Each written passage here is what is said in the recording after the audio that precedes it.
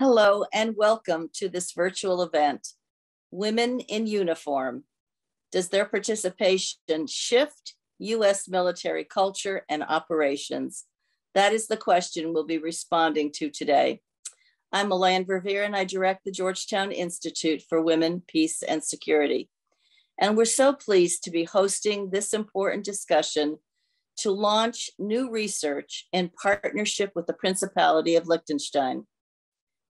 Despite national policies and programs that seek to increase the number of women in the United States military, such as the Women, Peace and Security Act and the Department of Defense Implementation Plan, major participation gaps persist. In numbers alone, as of 2018, 19% of the US Army officers and 14% of enlisted Army personnel were women, with similar levels for the Navy, the Air Force, Coast Guard, and Marine Corps. This is about the meaningful participation of women. It's also about operational effectiveness. It should no longer be an option, it's a necessity, because it's about improving national security policies and building partner capacity. It's about compliance with an international humanitarian law and the implementation of the Women, Peace and Security Act.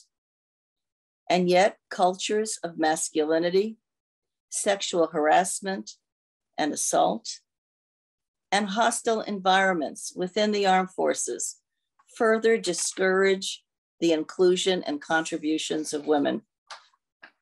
The report we are launching today, Culture, Gender, and Women in the Military, Implications for the International Humanitarian Law Compliance, offers insights and recommendations for how to improve women's integration into the armed services, how to improve the military culture, compliance with international conventions that promote respect for the rule of law, for the protection of human rights, and the safety and security of civilians.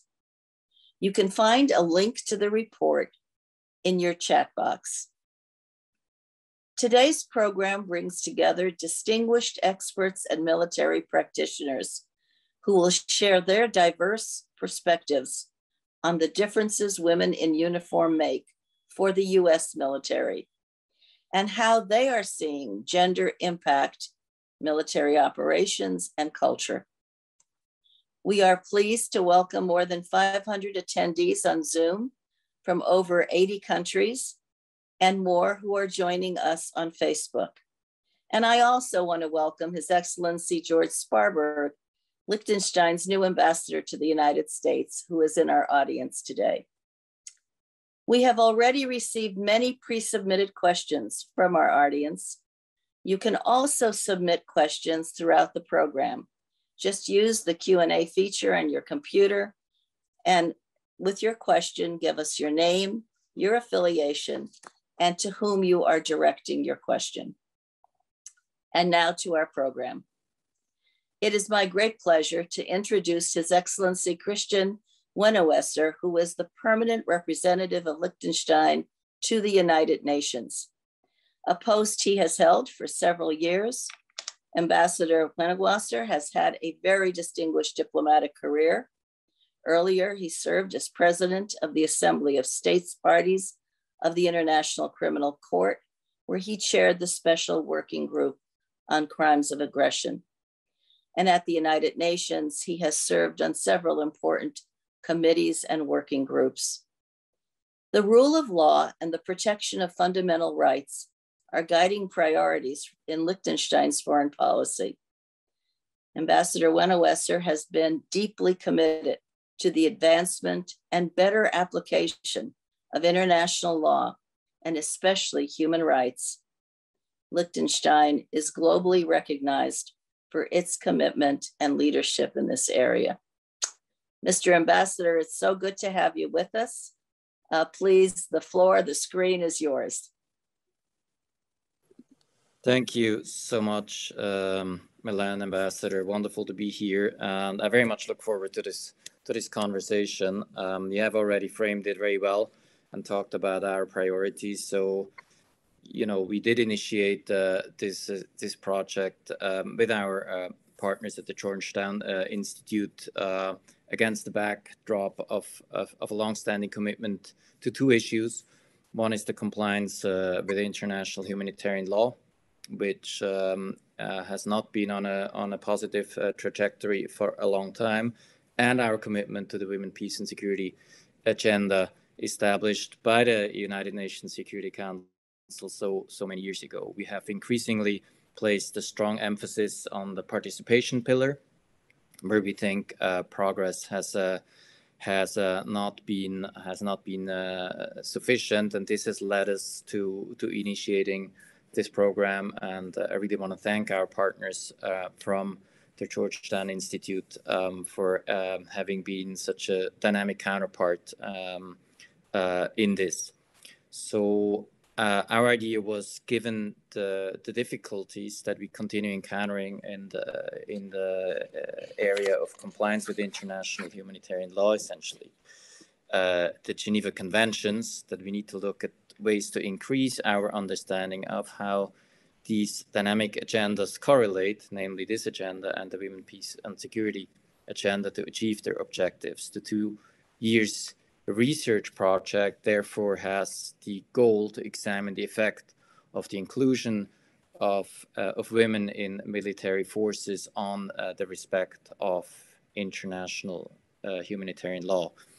It is promising that in recent years governments have started to use the Women, Peace and Security agenda to advocate for women's increased participation in national militaries, and we acknowledge, among others, certainly the United States for remarkable steps taken to implement the WPS agenda. And I very much look forward to listening to the conversation today and to hearing the presentation in particular.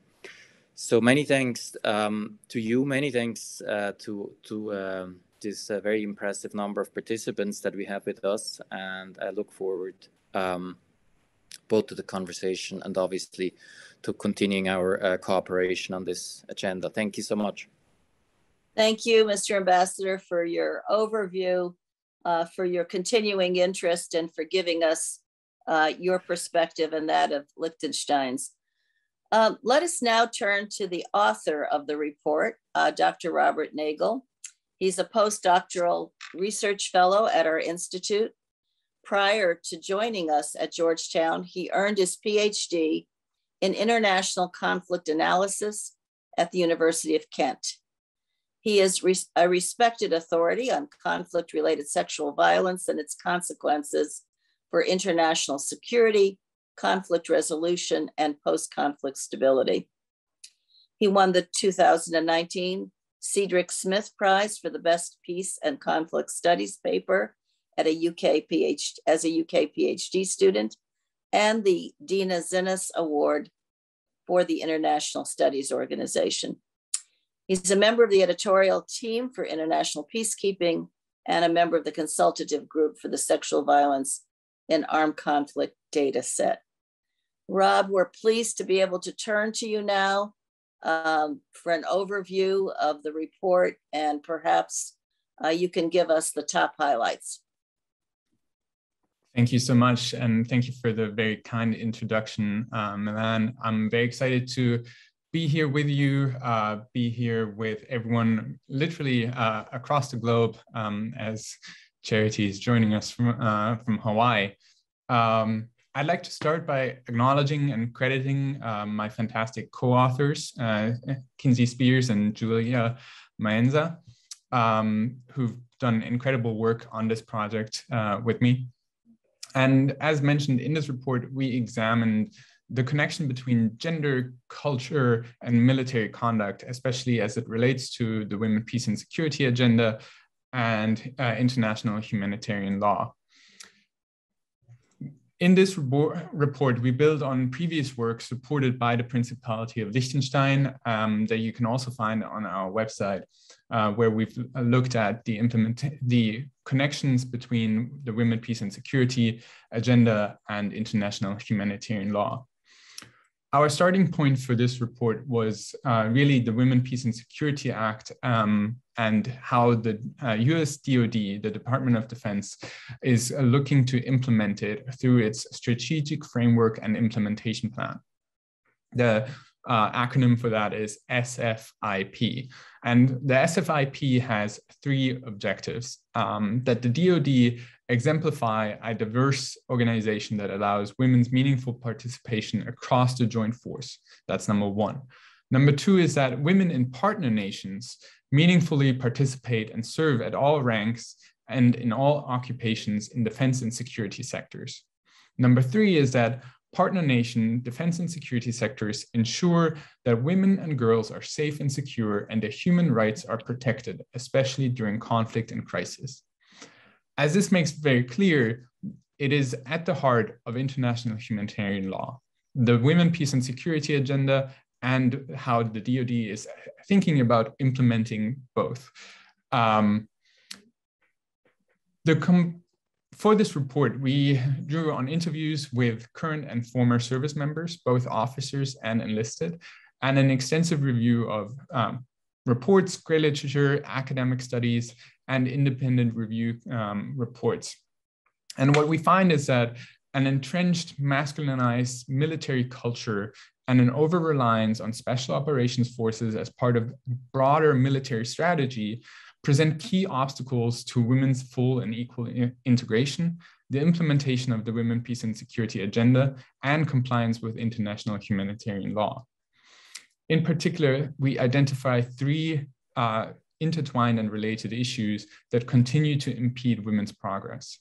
One, a cult of physical strength that has been fostered and used to negate women opportunities within the armed forces.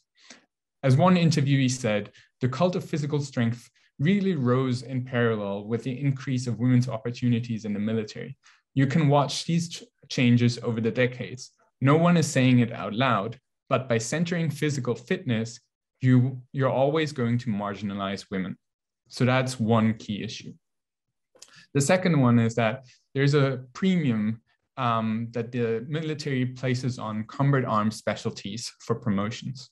And these career paths have for a long time, actually until as recently as 2014, been closed to women.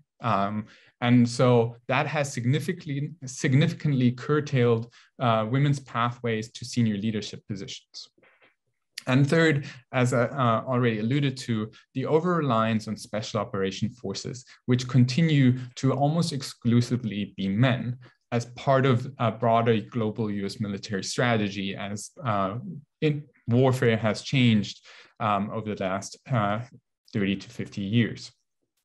And that has important implications for the SFIP and the implementation of the Women, Peace and Security Act, because special operation forces play a central role in building partner capacity through the US Security Cooperation Program. So if you remember, Objective 2 and 3 was really about the work with partner nations in implementing the Women, Peace and Security agenda.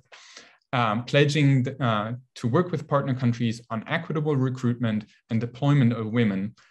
However, if the US forces tasked with that implementation, with building partner capacity, if these forces themselves don't have many women, very few women, or no women at all, then that obviously there's a disconnect between what we're saying we want to do and what we're actually doing. And it becomes a do what we tell you, don't do what we're doing, which is inherently problematic.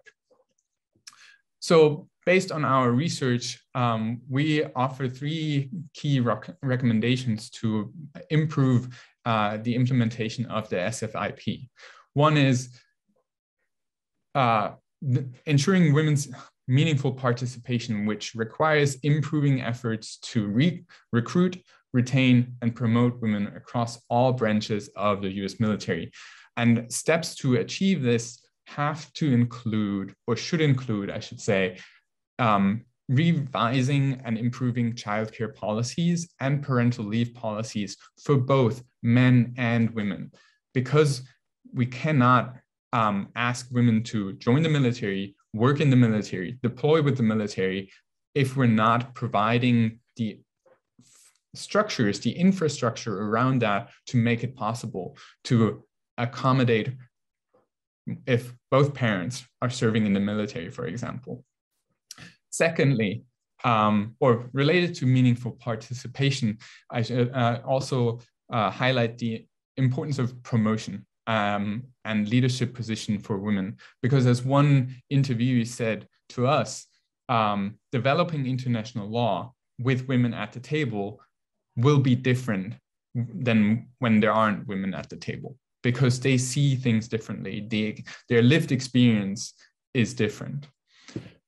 The second recommendation is that because there's such a cult of physicality, there needs to be better communication about what physical fitness is and is not required for. Because there are two important fitness assessments, basically. One is occupational fitness standards. So task-related, what does your job require? And these sort of assessments are not gender normed, they're not age normed. It is, do you fulfill these requirements? Can you do the job? And unrelated to that, there are the physical fitness assessments, PFAs. These are gender and age normed because they're an assessment, an administrative tool to assess health and fitness for the overall force. And so communicating the difference between these two is really important, because men often think about PFAs and therefore think the physical fitness requirements for women are lower, and therefore women have it easier. And that becomes part of this masculine toxic environment for women where they're not believed to be as capable as men. But that's not true, especially when it comes to the occupational fitness standards. And third, part of addressing the culture has to be addressing sexual assault. The current system is broken to the extent that one of the interviewees that we talked to was a victim advocate herself, and she was sexually assaulted and had no faith in the system and therefore did not report her own assault. And to hear that from someone who's supposed to be in the system advocating for others is really disheartening and shows the extent to which there has to be a cultural change, right? And how pervasive it is. And as Kai has done a lot of work on this, I'm sure she can comment on this better than I can in terms of the threat it presents to national security, the pervasive problem of sexual assault. And so our interviews stressed the need to end impunity for perpetrators and the need for comprehensive cultural changes. Based on our research, I want to stress the importance of civilian oversight, especially when it comes to special operation forces, because they are in many ways cultural norm setters internally within the US military and externally in their engagement with partner nations. I'll end here, and I look forward to the discussion with Kai and Charity. Thank you. Well, thank you, Rob. And that was a very cogent and clear explanation, both of your findings and the recommendations stemming out of those findings. I wanted to ask you, in doing your examination of the connections that you talked about between women's participation in the military culture, and compliance with international humanitarian law, was there anything that you weren't able to address? Were there findings that really require greater exploration at this point? Yeah, I think while I did talk to some special operation forces, especially in the civil affairs part of Special Operations Forces. I didn't have the opportunity to talk to the ones that are more directly involved in combat. So the elite units, including the Green Berets and Navy SEALs. And I think it would be important to talk to them as well, especially as they are the units that have come under some scrutiny over their conduct, both on and off the battlefield. And so that is definitely an area for future research. Thank you. Well, you mentioned Kai. We're going to ask her to join us now, adding her to this panel. Dr. Kyle Ann Hunter is a U.S. Marine combat veteran and the director of the Strategy and Warfare Center and assistant professor in the Department of Military and Strategic Studies at the U.S. Air Force Academy. She's coming to us today from Colorado. She's also an assistant adjunct professor in the Security Studies program at Georgetown, focusing her scholarship on gender inclusion in Western militaries. She's also the vice president at Brady, working on gun violence prevention. She serves as the chair of the Employment and Integration Subcommittee of the Secretary of Defense's Advisory Committee on Women in the Services, and earlier served multiple tours in Iraq and Afghanistan as an AH-1W Super Cobra attack pilot, which I think is quite an amazing achievement. She's also joined in being the Marine Corps Legislative Liaison Officer to the House of Representatives in our Congress and military liaison for the House Democracy Partnership. Kai, it's so good to have you with us. And we look very much forward to your comments now on this report. You are a leading expert, as we heard, on gendered politics of armed conflict. You served multiple combat deployments. What impact have you seen women's participation having on U.S. military culture and operations? And does it have any impact on the responsiveness to international humanitarian law or the Women, Peace, and Security Act? Well, first, thank you so much for having me. This is an absolute pleasure. And also want to extend my thanks to the Principality of Liechtenstein for their, excuse me, it's allergy season in the fall here, right? Their continued support and leadership leaning into both the Women, Peace, and Security Act, but also to, international humanitarian law in general. So a huge thank you, and to everyone joining us today. So when we think about women's participation and the impact that it has, I think what's really important for us to start considering is the difference between sort of counting the numbers of women and really honing in on this idea of meaningful participation that is there. So I think one of the things that is a concern that we see in the military, and I saw this quite a bit when I was doing the work for the Independent Review Commission on Military Sexual Assault, when we look at the impact of how leaders shape climate and culture, because ultimately that's the biggest thing we're looking to get at here, is often, and I'm going to use the term females and women very deliberately here differently, often females, so female service members, are sort of socialized in to positions of power by adopting very masculine traits, and they're rewarded for acting essentially like men who just happen to have a different biological sex. And so when we see that happen, we actually unfortunately don't see a whole lot of positive beneficial change, and we often even see backlash occur, right? Because there's this sense that, like, well, I was able to tough it out and act just like one of the guys, so everybody else should too, and that's the way we should be moving forward. However, when we start to see women being allowed to lead and serve as their authentic selves, we see real meaningful positive change.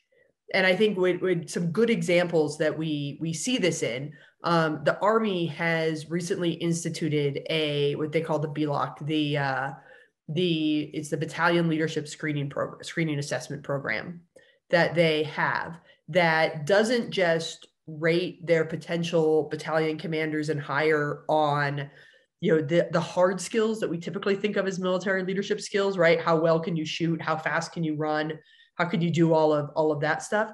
But they bring them out for multi-day in-person interview assessments, both with senior leaders, but more importantly, with junior soldiers who they're going to be leading, to understand the ideas of social acumen, empathy, those people skills. And these are skills that are often associated with women's socialized leadership.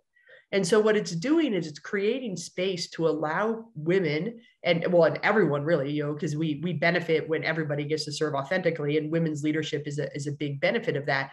So when we see women being allowed to lead as women, not having to act like little men, in order to be successful. So when we see that, we see big positive changes. And I think we see this, and I know Charity will talk about Indo-PACOM. We're seeing a lot of benefits being made in Indo-PACOM right now, who has really leaned into promoting and rewarding this type of leadership right now.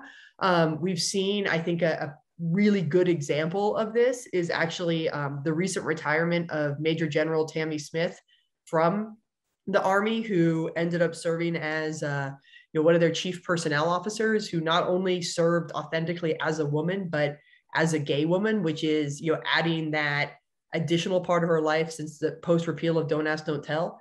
And she was able to fundamentally bring in changes to the personnel system because she had that space for authenticity.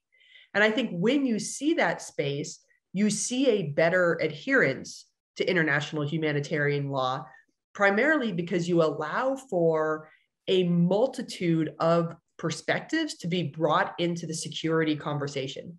When we reward just one type of leadership, which is that very masculine culture of leadership that we're used to in the military, we end up having one security perspective. When we have one security perspective, it's much easier to skirt some key tenets of humanitarian law, because we don't see human security. We don't see the people side, the participation and protection of people as part of security. We just see, am I getting shot by bad guys as part of that? So I think when we see meaningful participation of women, when we have the incentive structures that allow for empathy, human connection, social acumen to be key tenets of leadership, we've seen great positive change. But when we force female service members to act like men, we aren't doing any favors. So I think that's our key as we're talking about increasing numbers. We simultaneously need to be tweaking our leadership incentive structures so that we get the positive benefits that we see, that we've seen from women's leadership in so many other sectors in the security force.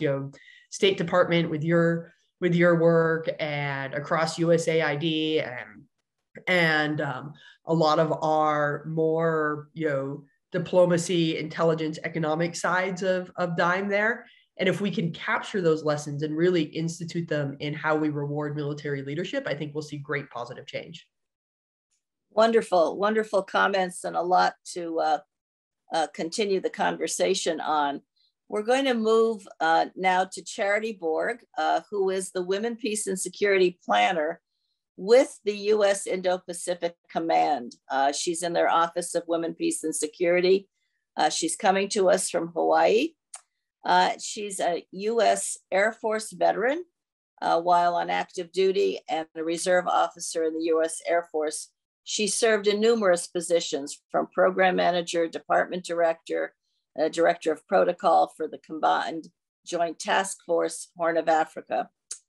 She also served with the Pacific Air Forces as the senior military protocol advisor to the 4-star commander, a position in which she garnered extensive experience with the Indo-Pacific defense and security leaders. Excuse me. She's a graduate of the Air Force Academy and has a master's from Northeastern University. Charity, it's great having you with us today as well. You have had the responsibility, you continue to have, of implementing gender-sensitive policies. I know it's a difficult task, having tried to do some of that at the State Department. Can you tell us what difference these policies have made, and what gender policies, in your experience and what you have done, have been successfully implemented across the U.S. Indo-Pacific Command? And maybe you want to throw into your answer what some of those challenges have been. But we'll take the good news and the best outcomes, if you don't mind, since we need that kind of uplift. Thanks, Charity. Absolutely. And thank you, Ambassador, for the question and for having me on this panel alongside such an incredible group of professionals.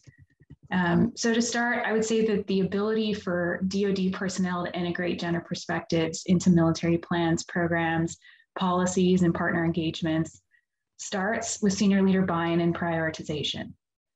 Fortunately, at INDOPACOM, we've had really a continued succession of senior leaders who recognize that WPS is a national security imperative and that it's crucial to ensuring a free and open Indo-Pacific.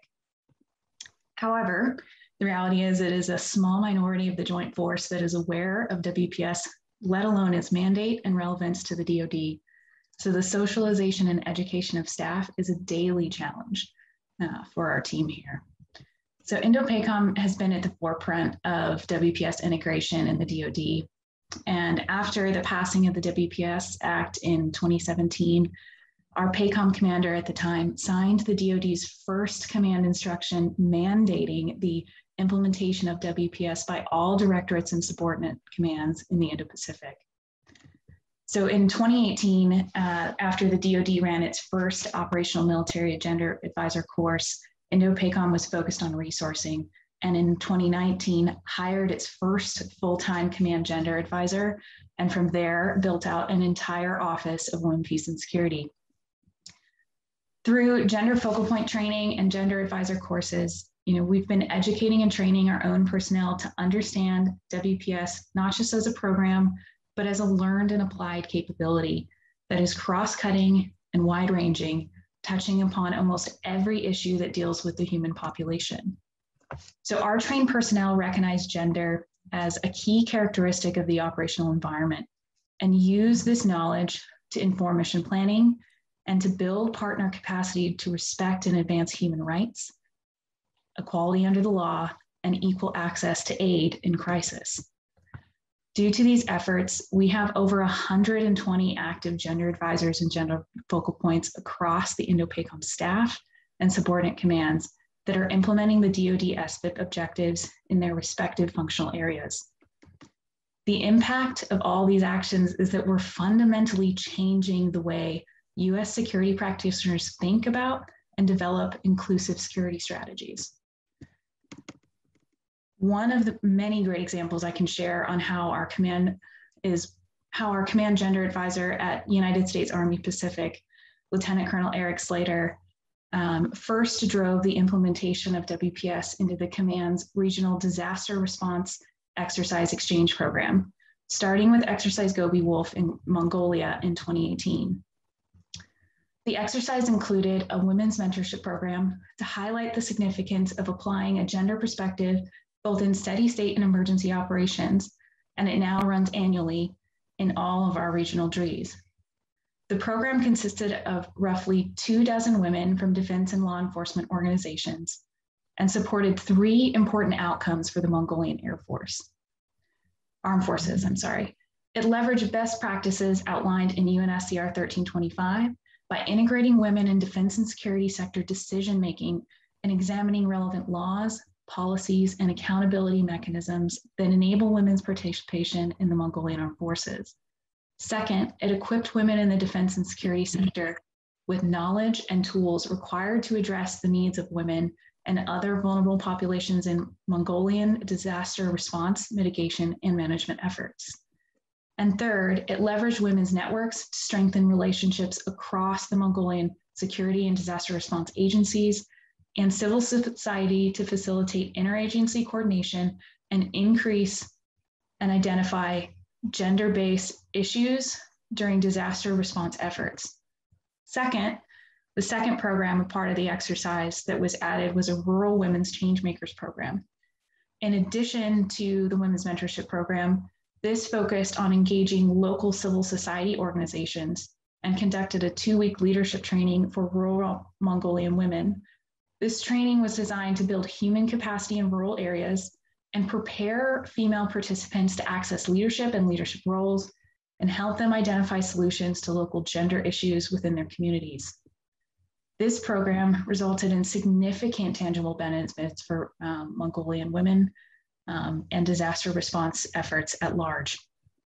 So there are so many things I could continue to share, to include how 3 of our members of Office of Women, Peace and Security and Operational Gender Advisors are currently supporting NORTHCOM with Operation Allies Welcome and serving as Joint Task Force Gender Advisors, helping commanders address a wide variety of gender-based challenges in the Afghan refugee camps.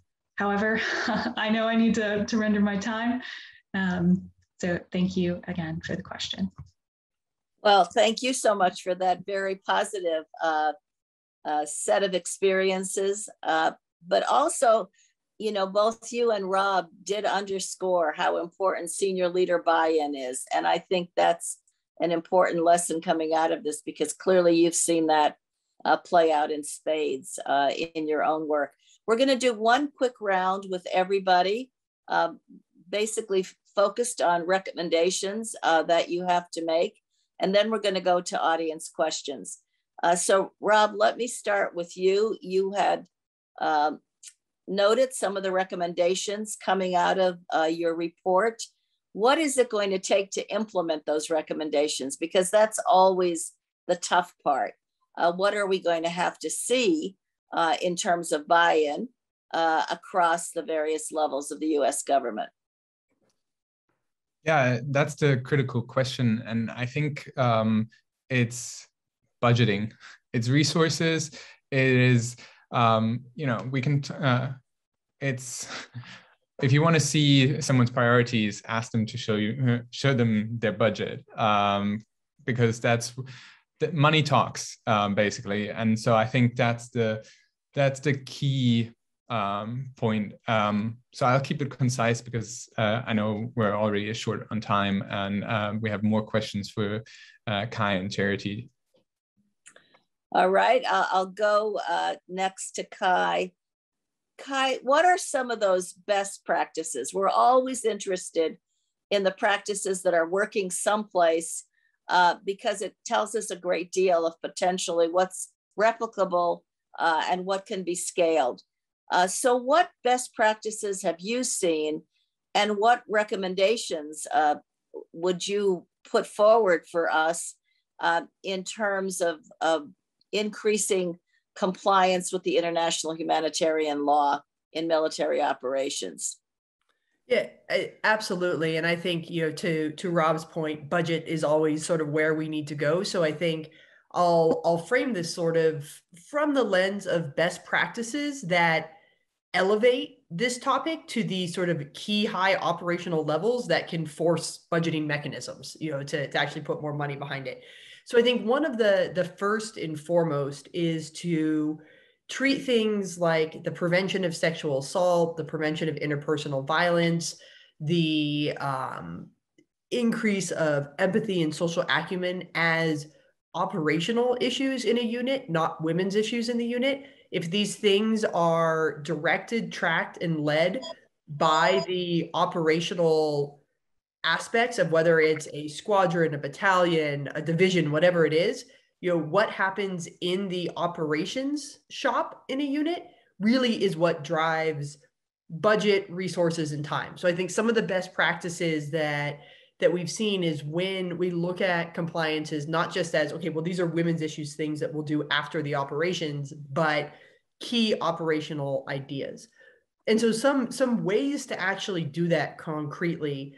are, Charity mentioned some of the exercises that are done. This is really important that as you are planning military training exercises, that you're looking at your plans and operations, who's involved in making them, whose perspectives are there, whose perspectives aren't there, and how are we defining security and security outcomes. So really bringing that WPS perspective to your operational design when you're doing training exercises is one very concrete way. And we've seen, Indo-PACOM really is the leader in this. The next real important best practice, and we're starting to see this happen quite a bit at Marine Corps University, but is for the more senior, the command and staff level primary military education institutions, PME schools. They all have big wargaming activities that go on as sort of a culmination of their command and staff experiences. And Marine Corps University has started incorporating gendered security, WPS, and women's meaningful participation, both internally and among partner nations, as a key component of success in those war games.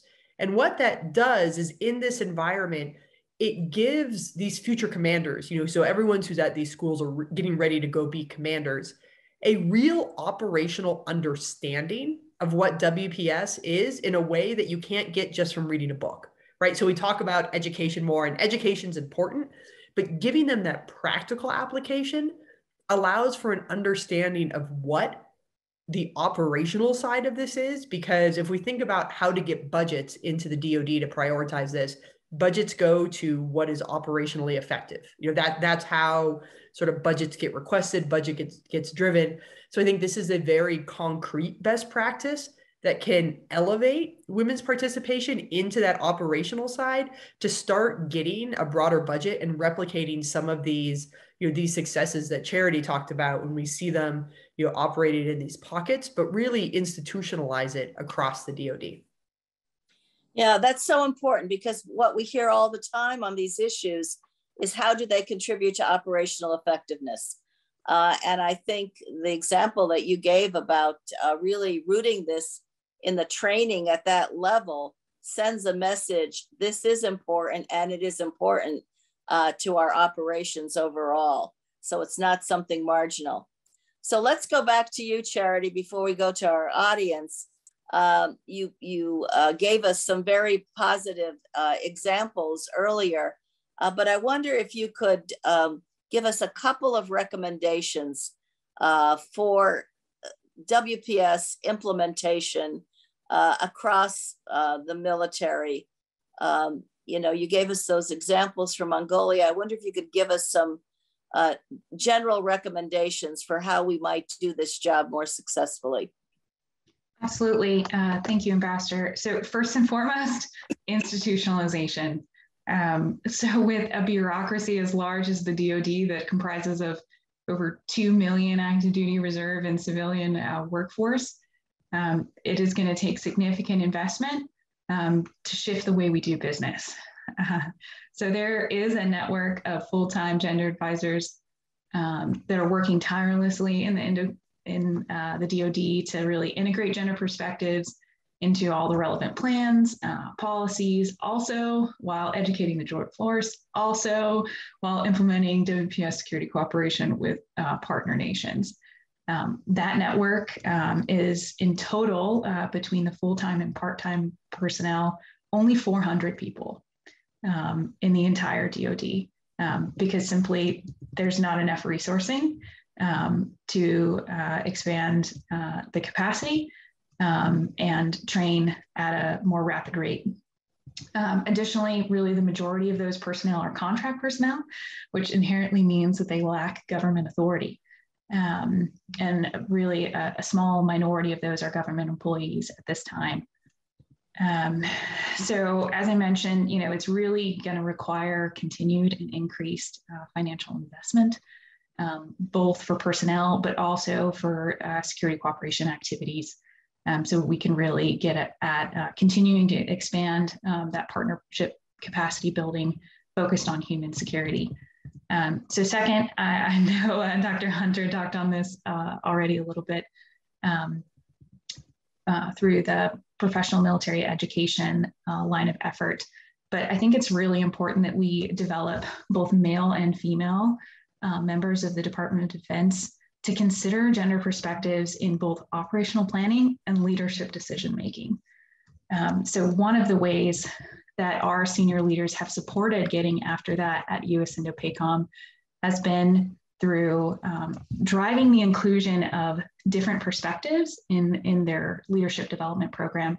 And what I mean by that is, it would be surprising for most to see on a reading list for professional military education of sorts in the DoD to have books like Dr. Brene Brown, Dare to Lead, and The Good Guys by Dr. Dave Smith that gets after, men being allies to women in the workplace and really highlighting the unseen but lived experiences of women in the Department of Defense, and helps get after our Defense Objective 1 and the challenges that we see there.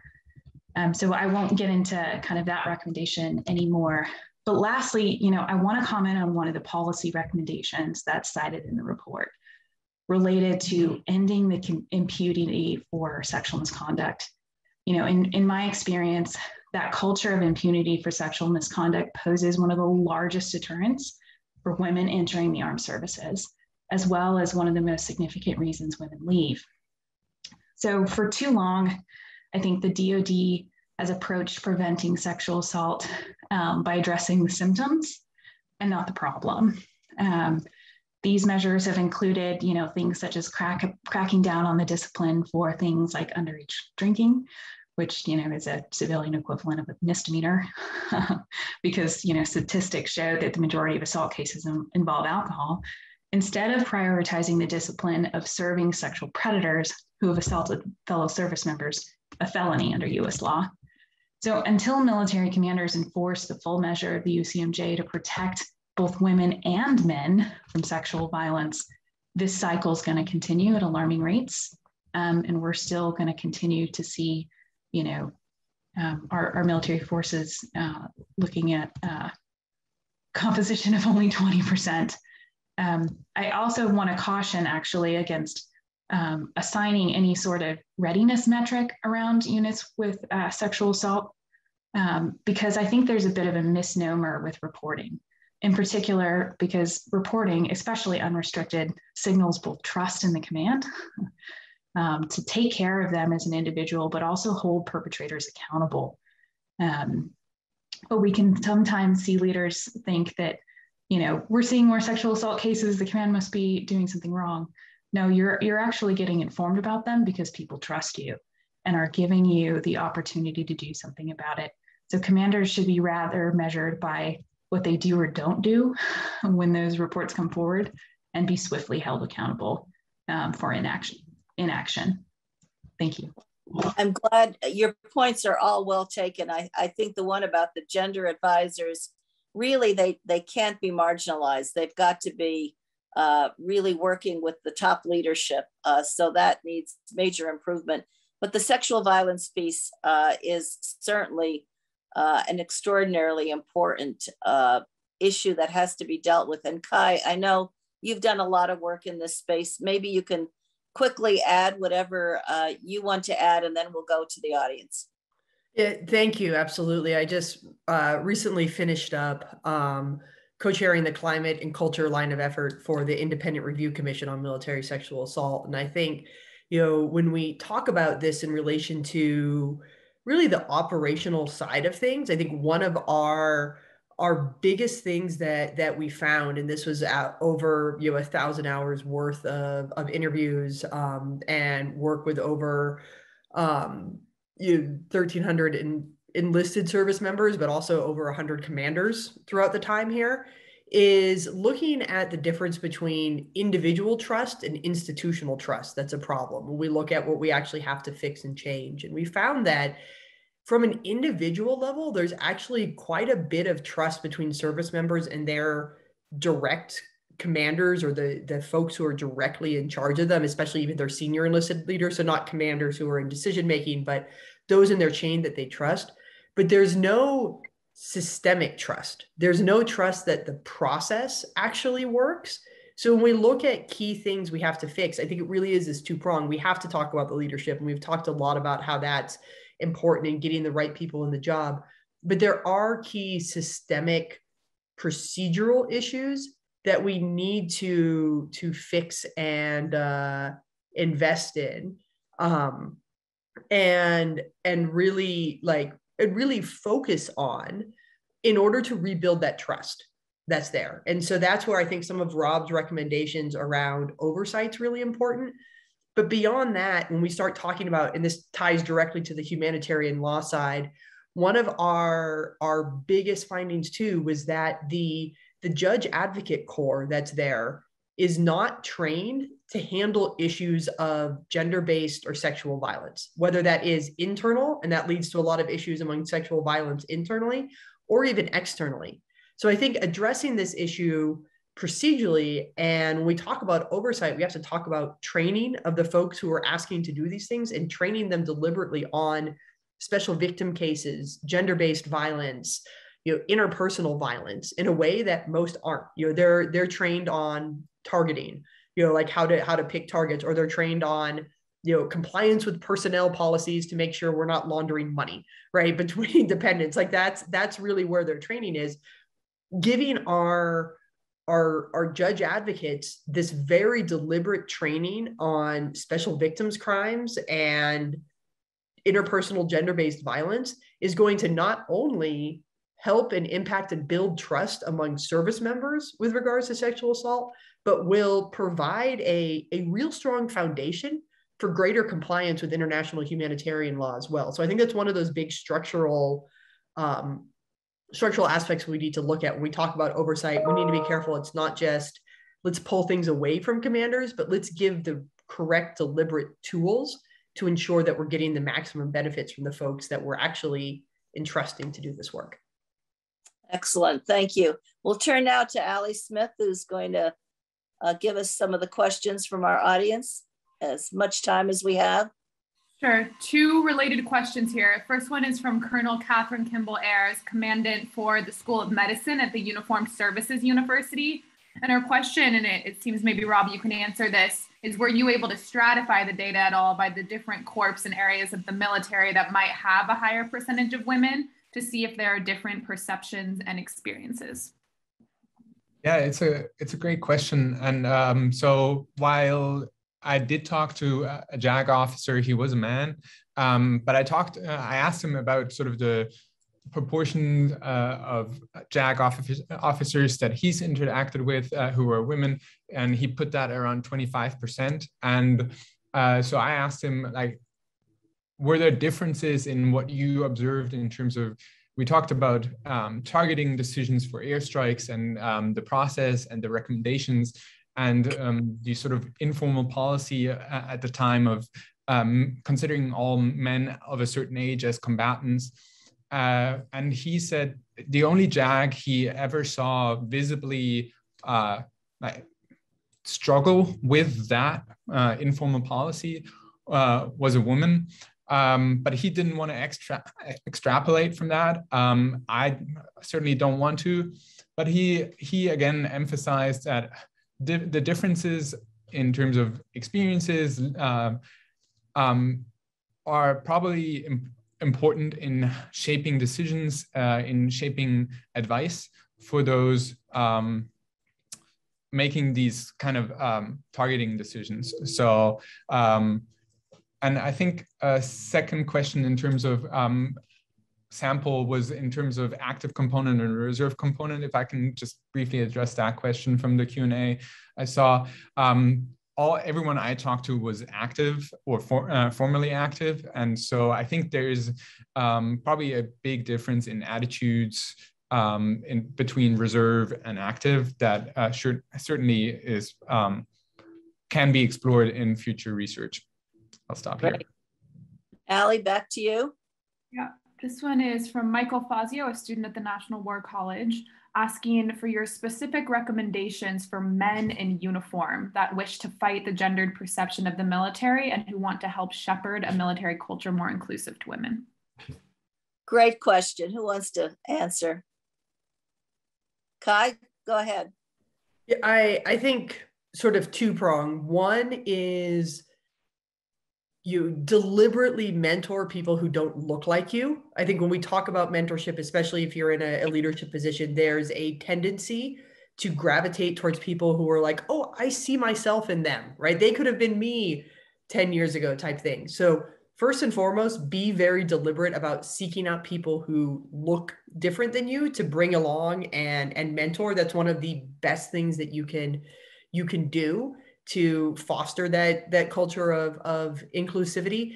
And then second, I think, is to, especially as a man, elevate empathy and that social acumen in your own leadership, because you're going to be looked at by other junior men. And if they see you modeling it, that is absolutely key to see that this is okay and this is an appropriate way to lead. Charity, did you want to add to that at all? Absolutely. I think it's really important that men take the initiative to be not passive, but active allies of women in the workplace. So, when you're seeing that person make the inappropriate joke, that you express your own personal conviction and problem with, sexualizing the workplace, and don't put that onus either on women in your workplace or because they are there. Own your problem with that sort of environment. And again, I'll give a plug because there's just really so many recommendations in Dr. Dave Smith's book, The Good Guys, that really gets after how men, strategies of how men can be those active allies and agents for cultural change, and promoting a work environment that is inclusive and gets after the meaningful participation aspect. Great. We have just a couple minutes left at most, so we'll take one more and have to close after that. Sure. A rather large question, so we'll see what we can cover. They're asking if you could speak a bit on the application of today's conversation to emerging security priorities, including strategic competition, climate change, space technology, et cetera. How can WPS and IHL be best incorporated into these areas? Big question, but important question. Kai, go ahead. So I'll just give one sort of soundbite answer, because I know we've got a lot of people who can have this, and I'll talk about the strategic competition side of this with WPS. If we look right now with strategic competition, particularly China and Russia, they are focused on what they refer to as masculization campaigns. I think we've all seen the horrific coverage of these things, right? That they're saying our militaries are going to be more masculine and those soft US people, right? That's my overdramatification of it there, right? But what that actually means is they're focused on a very narrow, monolithic view of security based on what they're doing. And if we look at our strategic advantage, it is actually fully embracing WPS because it allows for a broad, holistic, I'm going to say both offensive and defensive ability in security. And that doesn't mean offensively just going and dropping bombs, but being able to project a positive view of security in a way to rebuild alliances and trust that have been broken over the past several years, and actually promote what the benefits of diverse democracy are in a very real way. So I think when we look at strategic competition, that's actually how we counter these masculinization campaigns, isn't becoming more like China and Russia, but actually harnessing this holistic view of security. Comprehensive view of security, to be sure. Rob, do you want to add anything? I think just one piece of it, and we talked about this before we went live, it's the intersection with climate change and the really bringing together the women, peace and security and climate crisis, because there's such an overlap in how these issues really are a strategic issue in terms of national security. So, and I know if we had enough time, Charity could probably speak to that as well, because it's in the Indo-PACOM region in particular, where we see these sort of converging influences. So Charity, we'll give you the last word. Thank you. So I'll keep it this simplistic. There's 50% of the population that has been historically left out of developing security solutions for everything from climate change to gender-based violence to countering violent extremism to HADR. And then when we bring the other half of that talent and that really just work power and perspective to the table, we save lives, time, and money. And that is how we win in the competition space. And we take care of people and build more secure and resilient societies. Well, thank you for that. I think that's an excellent way to have to come to a close today, that when we shortchange women in the military and their meaningful participation, we shortchange our military effectiveness, we shortchange our security overall. This has been an extremely important conversation. We've only scratched the surface, but we're so pleased to have had all of you with us, Dr. Nagel, Dr. Hunter, Ms. Borg, and Ambassador Wenaweser.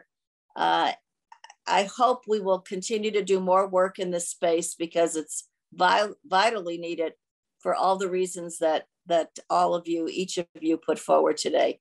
So thank you and continue your efforts because it matters greatly.